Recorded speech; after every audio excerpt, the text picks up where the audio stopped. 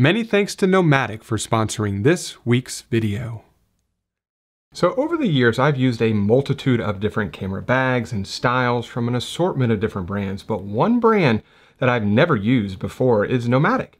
Now, I've been aware of who they are and the styles of bags they offer for quite some time, but they were never really on my radar as they're not particularly known for creating outdoor and landscape photography style camera bags. And last year, I think it was last year, when Peter McKinnon launched his new bag in conjunction with Nomatic, I admit I was a bit intrigued, but when I got my hands on one, I was, let's say, I guess maybe a bit underwhelmed, as I felt that it wasn't something that I would use, as it was just such a monstrosity of a bag, and honestly, it seemed rather expensive at $400.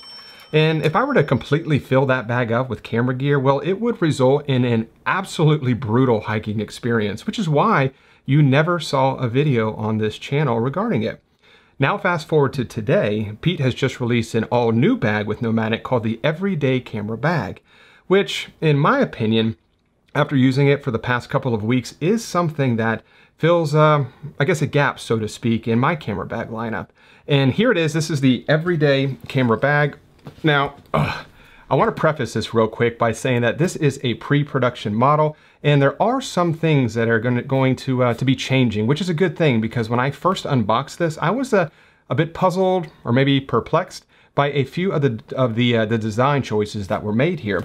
So here is the bag, which I think is a very good looking bag. It's got a stealth look to it. You gotta excuse the pollen on my version. The pollen in North Carolina this year has been absolutely off the charts. It's been atrocious, but I tried to clean this up as much as I could for this video, but it's got a real kind of stealth look to it. It doesn't scream, I'm a photographer, come rob me. I've got thousands of dollars worth of camera gear in here. So I do think that looks good. It's a 28 liter pack, and the material, you know, I don't know all the specifics as far as like what's the material made out of, but I can say that it's a good looking material, and it feels extremely durable. So here's the outside of the pack. Obviously, you got all these kind of attachment points right here where you can attach various different things. You could put a tripod on the outside here, trekking poles, or I don't know, anything that you want to attach here. It does have additional attachment points on the side as well. What's cool is the way that they designed the water bottle / tripod holder, which is right here. It's got this kind of, oh my God, the pollen. This little magnet area right here that just kind of closes shut. So when you're not using this area, it's not kind of flapping around. It's not open. If you want to not use it, if you decide not to use it, you just simply just kind of close it down. The magnets hold it in place. But it does hold a good sized water bottle right through there. And if you want to put a tripod in here, you definitely can do that as well and strap it to the top portion. On the opposite side is the exact same feature. Attachment point and another water bottle / tripod holder. Now, this bag is not designed specifically for landscape or outdoor photography, so it cannot house a big giant tripod. So the type of tripod that I would bring on a full-blown landscape photography trip, it will not fit in here. But any type of travel size tripod will slide in here, no problem at all. That works good. It's got a nice handle on the very top here. Very nice and padded, so you can easily kind of move it around if you're not going to carry it by the actual shoulder strap. So if you're on an airplane and you need to lift it up into the overhead compartment, you can grab it right here. I do wish it had one of those kind of side holders here. So in a kind of a lever handle, not a lever, a handle on the side here. Whenever I'm traveling, when you go to place your bag in the overhead compartment, I find it easiest to grab one of these side packs, but this one doesn't have it. Not a huge deal, but it is something that I wish it did have, but nevertheless, the handle on top is nice. Here is the harness system right here. Pretty thin straps. When I first got it, that's the first thing that jumped out at me was how thin these straps were. They are not too thin from a thickness perspective. I think that they're pretty good, but I tell you what, this is a very comfortable bag. It weighs, I believe, just over 3 pounds, which is pretty light for a bag of this size. And I have this completely loaded up with all of my gear, all of my medium format gear, and it's pretty heavy, but it's not nearly as heavy as I thought it would be. So I jumped online to figure out exactly how much this weighs, and it only weighs, I think, 3.01 pounds or something like that, just over 3 pounds. It's pretty light. but it's got very comfortable back area right through here. It's got the little luggage slide through here, so you can slide through the, what do you call that thing? The kind of roller bag handle thing. You can slide right through there, which is always handy when you're scooting through the airport. It's got your kind of standard sternum strap right here, which is a must, I think, for any type of bag where you're going to carry a large amount of weight and you're going to be walking over a long distances. You got to have a good sternum strap right there. These aren't adjustable, the straps at the top. It's not a big deal for me, but if you happen to be extremely tall or maybe on the shorter side, that could possibly pose an issue for you, but it wasn't an issue for me at all. And then as far as the zipper pulls are concerned, let me just lay this down here. It's got nice zipper pulls, as you can see right through here. And the only issue I had is they're a little bit small. It's got this kind of like metal outer shell on it. And I feel that maybe if you had gloves on, these might be kind of hard to grab. Your hand could possibly slip off of it. But like I said, this is not designed to be that, super adventure camera bag. So I'm sure that wasn't a big concern of theirs, and it's not that a big concern to me either, but I did think that that could possibly pose a potential issue if you had some gloves on and you were trying to grab these. But overall, I think it's pretty nice, and it's a very well-constructed bag also. I haven't had any issues with my copy so far. But as far as the actual contents are concerned, it does have the, what side is it on? The laptop compartment right here, which I think is an absolute must, holds a 16-inch laptop computer right in there. I do like this kind of an access because you don't have to get inside of the bag to get your computer out. I can't tell you how many times where you have your bag in the overhead compartment on a flight and you just want to get your computer out. That's a very real scenario. You don't want to have to take the whole bag down to get into the top compartment or the back compartment to get your computer out. You want to be able to just pull it straight out like that. So I think that is a very nice change, or not change, a very nice feature that I definitely appreciate.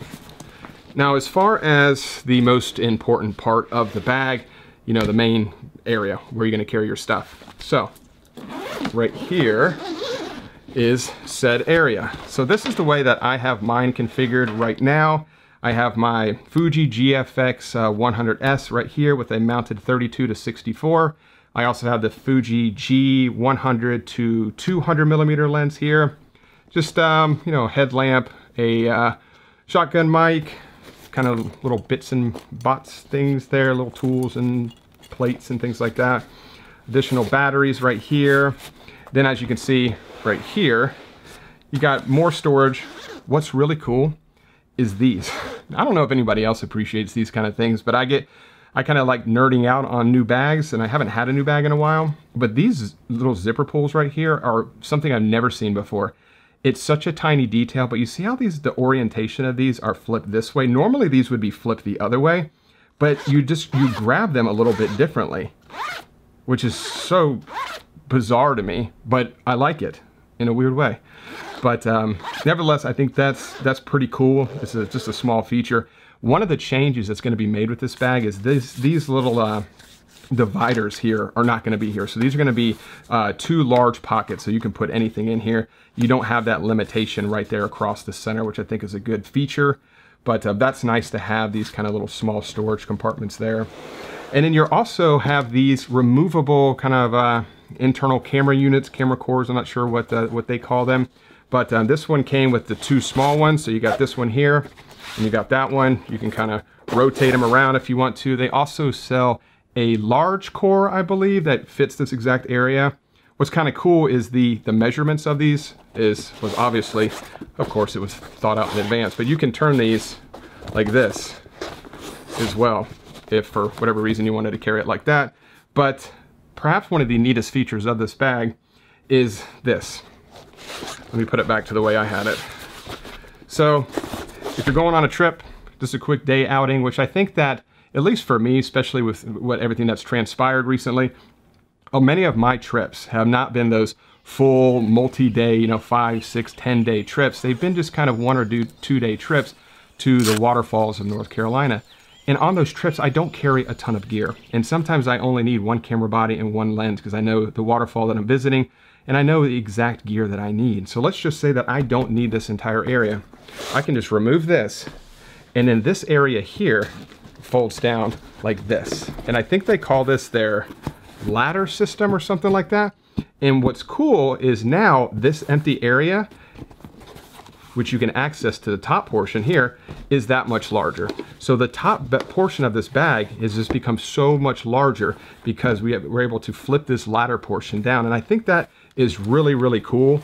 Plus the fact that you can get to this top portion of the bag, which I haven't shown you yet. You can get there from, if I can get this out, you can get there from the inside of the bag. So there's not only one way to get to that top portion of the pack, which I can definitely appreciate. So let's get my polarizer, take that out. But let me put this back in here. But yeah, that's cool because a lot of these kind of bags, in order to get to the top compartment, you have to close up everything here to get to that area. So I'll show you that area now.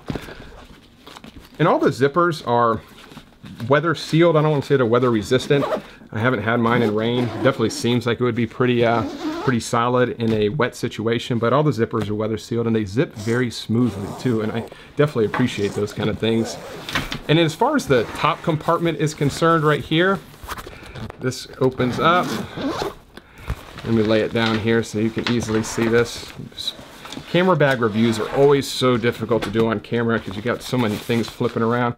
But this is that top portion here. You know, I got my Walkman in here, microphone, another microphone, lav mic, SD cards. And this is that area that I was talking about that I thought was a little bit odd that there was no pockets in this area because this seems like so much wasted space. But that is one of the biggest design changes. There's going to be pockets, I believe. I know on the sides right here, so a pocket there, and I think pockets up here as well. So that will be on the final production model. But that's a big area right there. And when you have this kind of step area, what do you call it? I guess they called it the ladder. When that is in the down position, this area up here is just that much bigger. So I think that's really cool. Let me put this stuff back in here and zip this up. And then what else? What else? Oh, as far as the dividers go, let me flip this back down again. I'm gonna try and open this up without all of these contents pouring out. Wish me luck. Oh yeah. Okay. So you can also take all of these, I don't even know what you call them, just little compartments here. You can take all of them out. You can take that ladder system out to where this entire area is just one huge empty area. And then you can put these dividers in here. They sell two different kinds of dividers. These are kind of the bigger dividers. So you could use this entire area as a place to store camera gear only. And then there's also these smaller types of dividers that are, I think it strikes a very good balance between rigidity and flexibility and sturdiness. It's just, it's not too rigid. It's not unflexible. I mean, these things, you can really kind of wad them up. Very flexible, but they also have enough protection too. They're padded as well. So I wouldn't have any concern with keeping the contents of my camera bag safe using these. So I think that's definitely cool. But it's neat to have the flexibility to remove both of these. Let me just show you instead of talking about it. So there's that one. There's this one right there. Hope that doesn't fall. And then you could remove that entire ladder system and then use this entire area as a place to store your camera gear. I thankfully do not have that much camera gear to ever bring around. So my setup would either be something like that and then bring this top portion down, or something like this. And this has been the way that I have been using it right there. So just two lenses, kind of a wider lens or mid-range lens and a long lens, one camera body, all the accessories that kind of go along with it. And it's worked for me so far. I'm trying to think if I'm forgetting anything else. I know I am. But overall, you know, it's, like I mentioned, it's not a full-on landscape photography camera bag. I don't think it was designed that way, but what it is, in my opinion, is an extremely flexible bag. And it's great for those 1 or 2 day trips. And it's something that I will definitely be using on those kind of trips. You know, I'm headed to Kanab, Utah to Zion National Park. Actually, when you see this video, I'll be there. And I'm not bringing this bag on that trip because that's a full-blown landscape photography trip. I will be carrying more gear and I need a place to carry a larger tripod.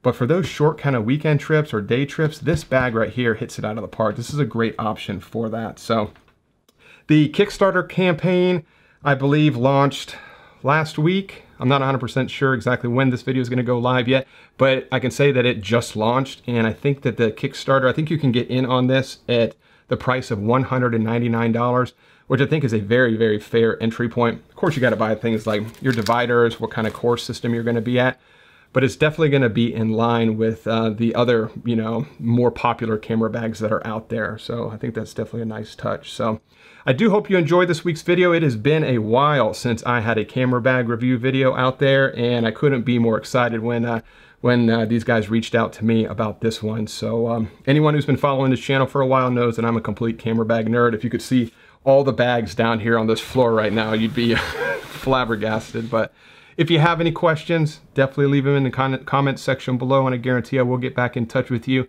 And if you enjoyed this week's video, if you could give it that thumbs up and subscribe to the channel if you're not subscribed already. And as always, I really do appreciate you watching this week's video, and I will see you all next Wednesday. Bye.